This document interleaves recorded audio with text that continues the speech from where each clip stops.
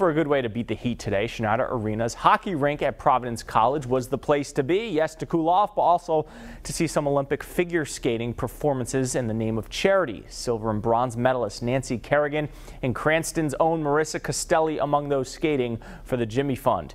Kerrigan took to the ice 22 years after the famous 1994 Olympics. The Massachusetts native dazzled the crowd. Castelli, who just 2 years ago was our Olympic darling in Sochi, back in her home state performing in front of many friends and family. Dozens of other talented skaters, including more Olympians on hand to perform for a good cause and to help out the Jimmy Fund.